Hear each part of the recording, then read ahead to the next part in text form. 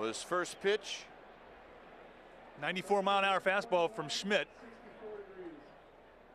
64 degrees here at the ballpark. Bright sunshine, not a cloud in the sky. So we get underway here at SBC Park. Izturis, followed by Hee-Seop Choi and J.D. Drew. Hit deep to right. Moises Alou, gone. How about that? That's how the season gets started for the Dodgers. César Izturis, who hit 4 home runs last year, leads off the ball game with a big fly to right field. Unbelievable. Wow.